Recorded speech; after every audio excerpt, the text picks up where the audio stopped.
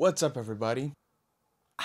Today I want to talk to you about a dead simple patch on Serum using only sawtooth wavetables that sounds absolutely killer. I like to call this ARP the plucked super saw because, well, it's exactly that. The idea behind this patch is very simple, and the sound is so good and so versatile that it can be used not only in Psytrance, but in pretty much any genre of electronic music. I'm going to show you the basic concept of its synthesis, and then I'm going to dive into a little bit extra in things such as the effects, macro assignments, and little flavors that you can add to it so that you can have your own twist to this amazing sound. So let's not waste any more time and get right into it.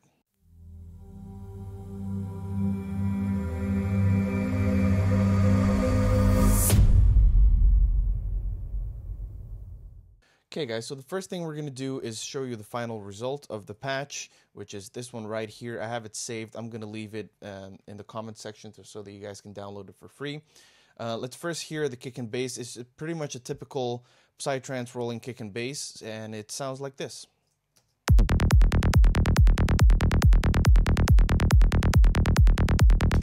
Okay, pretty straightforward. And this is the patch, and as the patch plays, I'm going to play around with the mod wheel here on my keyboard. Not sure if you guys can see it.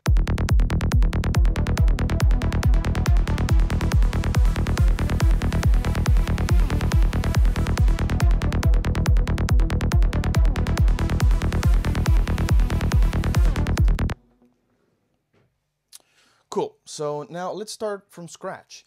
So let's open up Serum. We go here on Menu, Initialize Preset. And what we start with is, let's solo the synth, the ARP, and we're going to listen to it on the Initialize preset.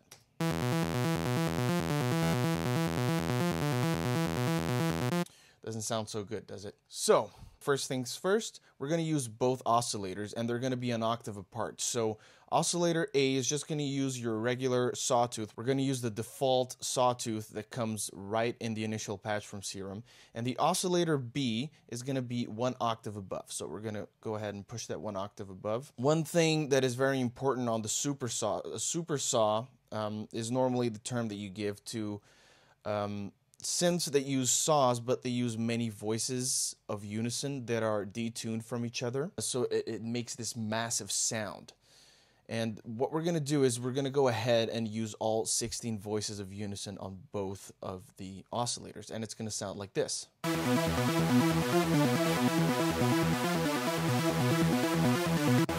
Cool. So how do we make this sound plucked? The way to do it is we're going to turn on the filter section. We're going to route both oscillators to the filter section. We're just going to keep using the MG low filter. And we're going to assign envelope number 2 to the cutoff. Okay, so you press Option Shift like this so that you make it unidirectional. And we're going to bring this down to about 30. And the cutoff frequency is going to be around 100, 120, 150. And what we're going to do is we're going to bring the sustain down all the way. And the decay is going to be around 200 milliseconds, right? So what that's going to do is the envelope is going to close the filter down on this range that we defined. So what's going to happen is that the sound is going to start brighter, and then it will close down quickly on the cutoff. So it will lose its brightness on a short period of time, precisely 203 milliseconds, because that's the decay that we set the sound to. So let's listen to the patch and how it sounds now.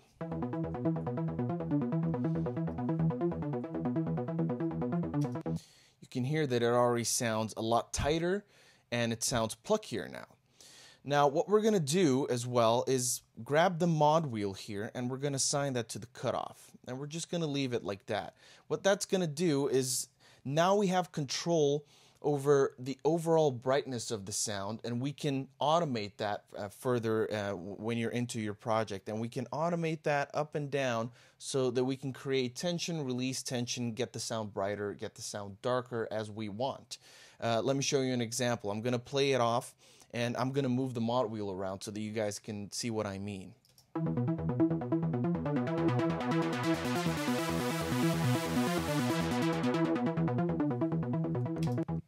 So If you notice this section over here, this is the mod wheel. I'm moving it on my keyboard, but it is routed to this. As I move up, you can see it gets brighter, and then as I move down, it will get softer. And this is a great thing to assign to pretty much any patch that you make.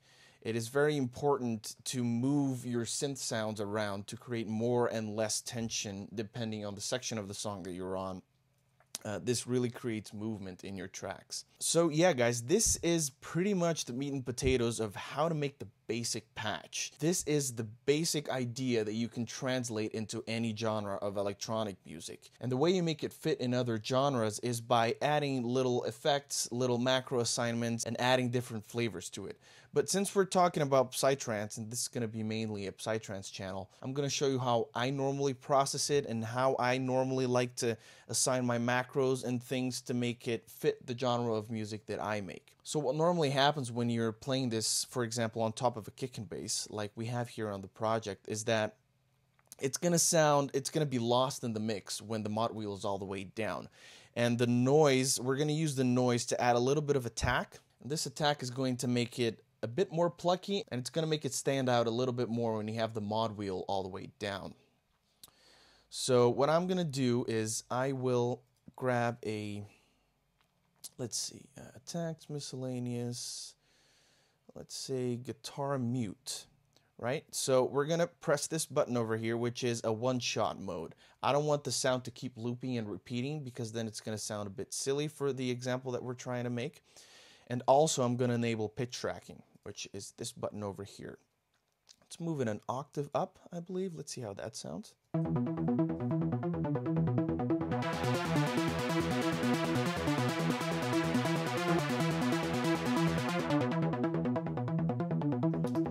So if I mute the sound and you hear it by itself,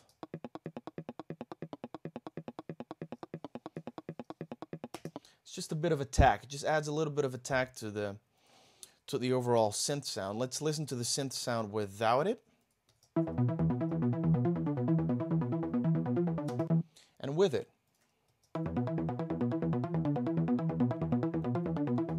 It just adds a little bit of that extra punch. Now, you can always route it to the filter section so that the filter also affects the noise. But on this particular example, this noise oscillator is not too bright, so I'm just going to leave it out of the effects section. Now, one thing that, in my opinion, I think is very important to do on your Serum patches is assign the velocity to your levels here. Because on your initial preset in Serum, these sounds are not velocity sensitive. And I do like to make them velocity sensitive because, you know, sometimes you want to add a little bit of dynamic. You want to stress out some notes a little bit more and stuff like that. So as you can see on my MIDI here, I have the top notes on a higher velocity than the support notes on the bottom so that I can stress out the top notes, which for me are the most important part of the melody. So they will sound a little bit louder than the rest of the notes, and that adds a little bit of dynamic. It adds a little bit of human feeling to it, if you may. Okay, so now that this is done, let's jump into the effects section and start to shape the sound and make it a little bit more interesting. So one thing I like to do is add a little bit of distortion. The tube distortion is fine. It helps control a little bit of the dynamics as well as add a little bit of harmonics to the sound. We're going to keep it at the 25% setting over here. And also some phasing. Phasing is great. The phaser on Serum in particular is very good. And what I like to do, and I use this in a lot of my sounds across different types, leads, arps, effects. The phaser really sounds good on anything. And what I like to do is I put the rate to 0 so that it doesn't move around, so that the phasing effect is static. I put the depth all the way down because the depth adds a little bit of some stereo stuff that I don't particularly want on this sound. And we're going to bring the frequency all the way down. Now, it sounds really nice around 30, 60 hertz. And what it does is it makes it sound like it's coming out of a guitar amp. So let me show you what I mean.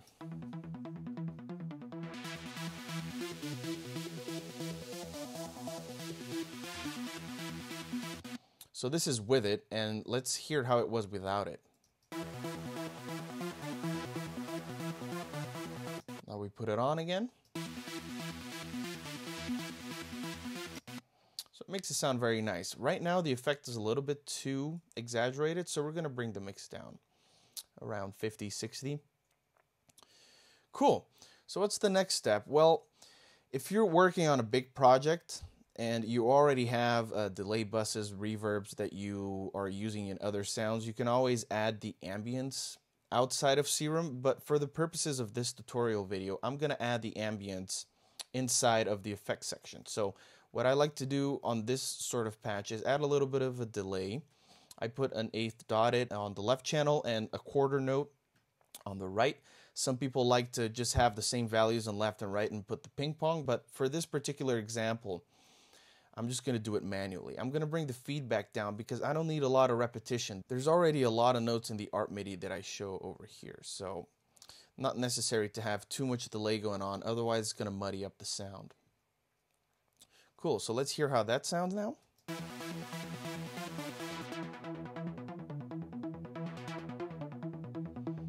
Cool, it added a little bit of depth, but the sound obviously still needs some reverb, so let's add that. I'm going to use the hall reverb for that, but I think the decay, yeah, it might be a bit too long. So we're going to bring that down. We're going to bring the size a little bit down and cut a little bit of those lows. Cool. Let's hear how that sounds. Let's bring the mix up to about 30%.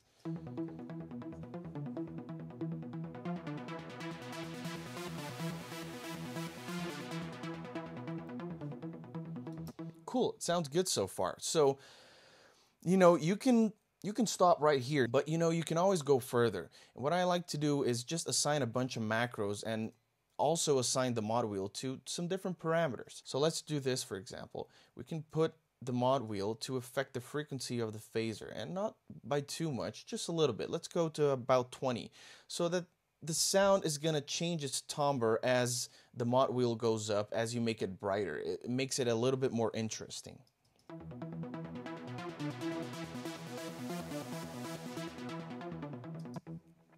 Cool. I'm going to try and use all 4 macros and assign them to different things so that you guys can see how powerful it is to assign a bunch of different things to different parameters of the effects section, and even on the oscillator section.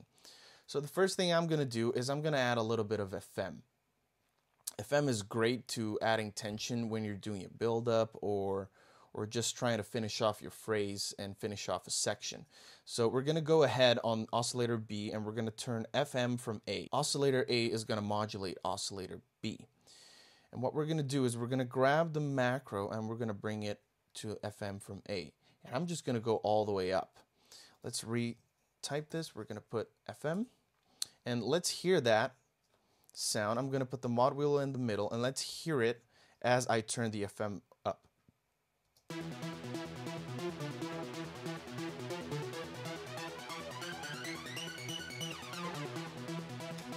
So that's a great thing to have on Psytrance. Add that FM-y sound, you know, it starts making weird stuff with your patch. It's very nice to add on build-ups and stuff like that. So let's use macro 2 for, let's say, a flanger. Flangers are very common in Psytrance as well. So I'm going to sync this to the BPM, and let's put it on 16 bars, for example, and we bring this feedback all the way up to 90%. Now I'm going to put it on the mix. So it's going to go all the way up. And what happens is that as you bring this sound up, it sounds more and more flangey. Let's hear how that sounds.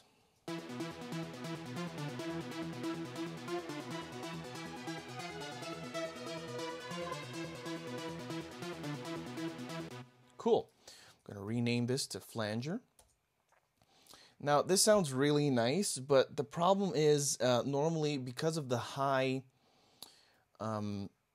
feedback of the flanger, this sound can, you know, it can cause peaks in your patch. So what I like to do is right after the flanger, I add a little bit of a compressor, which is going to be with a super fast attack, pretty much instant, and you know, a fairly quick release just to control those peaks that the flanger is going to make once you turn it all the way up. So it's not going to do anything else other than that. I'm just going to control the dynamics with the flanger because it tends to cause problems. So this is macro number 2. Now on macro number 3, what we can also do is we can add a little bit of chorus, and you can do a lot of crazy stuff with a chorus. Let's turn this to HPF, which is high pass filter. So the chorus is going to have a high pass filter. It's just going to start having this chorusy sound around 1000 hertz, and we're going to bring the feedback all the way up as well to 90%. And we're going to grab the macro and we're going to affect the mix all the way up to 100%. Now listen to this. It sounds really nice, and it can be a nice touch to add to your Psytrance patches.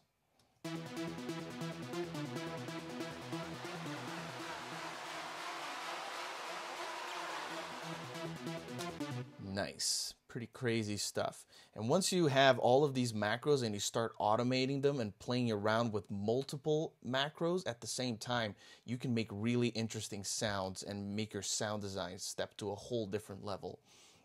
So I'm going to rename this to chorus. Perfect. And now for the last one, what I would like to do is actually play around with the ambience and play around with the mix of the ambience. So we have both of these at 30%, I believe. Yeah. So we're gonna grab this and let's put it on 40. Yeah.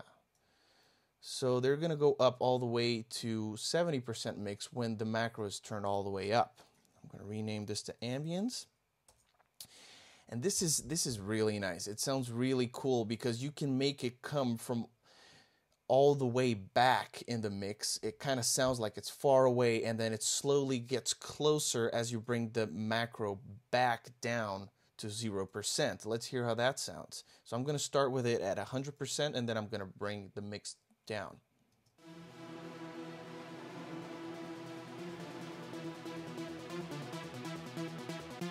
Awesome. I really like that sound. This is a great way of making the synth sound come from the back of the mix all the way to the forefront. Now, as you may have noticed, when the knob is all the way to 100%, the volume is a little bit down. So what I'm going to do is I'm also going to assign this macro to the gain of the compressor all the way up there. So just 10, just a little bit, because it's not too low, but it's a little bit low. So when I have the mix of the reverb and the delay all the way up, we're going to add a little bit of gain on the compressor so that the levels are kind of the same on both sides of the macro knob. So let's hear how that sounds now.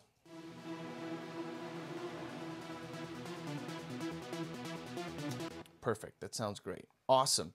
So you may have noticed that on my MIDI here, and I can show you, I have some overlapping notes that might have bugged you throughout this tutorial video, but I put them there for a purpose. Now you see these two notes overlapping, and they don't sound great when they overlap. Why did I do that then? Well, what you can do, and this is a great thing that you see a lot in Psytrance, is you can make a glide sound. So if you put this on mono, legato, and then you go to the portamento, and let's say I put it on 1/8. Maybe let's do it faster. Let's put it on 1/16.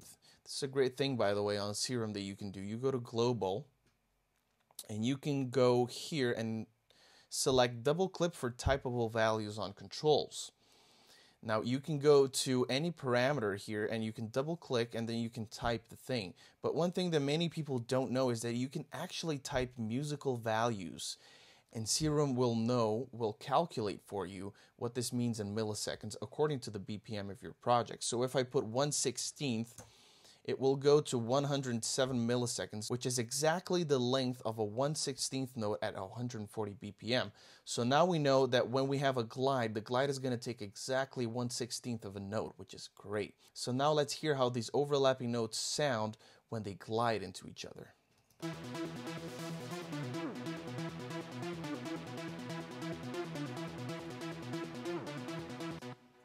Perfect. Now it sounds a little bit too fast, so we're going to go back to 1/8. There you go. So this is normally how I would do my Supersaw ARP. I assign all of the different macros to different things, and you can do all sorts of crazy stuff. This patch literally sounds good on top of a kick and bass line. It can sound good on a build up, on a break. It sounds good in pretty much any application. And like I told you, if you process the effects section in a different manner, you can make it fit in any genre of electronic music, really. Okay, so let's play around with the automation a little bit. I'm gonna grab the modulation and I'm gonna bring it up throughout these 8 bars.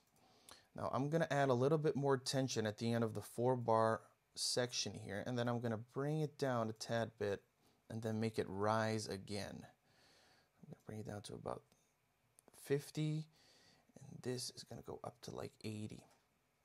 Okay, so now the brightness is going to go up across these 8 bars.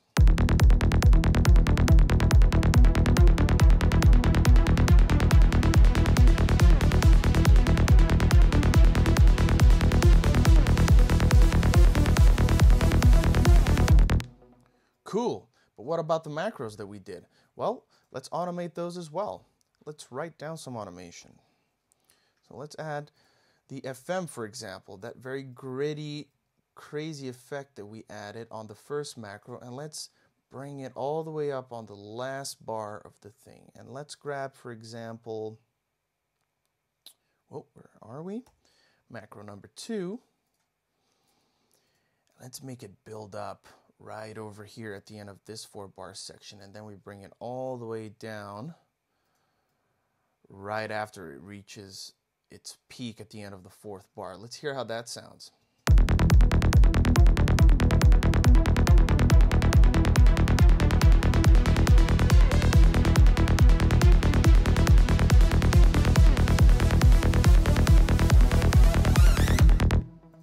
Cool, guys. So obviously, we assigned 4 different macros to it, and you can play around with all 4 of them. I'm just going to do these 2 so that you guys can have a good idea of what I mean when it comes to adding all these flavors to your sound throughout the track with all of these different parameters. So this is it, guys. I obviously shaped my effects and macros in a more psytrance oriented fashion, but you can shape it any way you want to fit your music, especially on the effects section, which is so powerful in Serum. But anyways, I hope you liked my first tutorial on this channel, and let me know in the comment section what you thought of it and what you would like me to talk about next. I'm always open to suggestions. And if you liked it, don't forget to hit that like button, subscribe to my channel, listen to my music, follow me on social media, and all of that jazz. Cheers, guys, and see you on the next video.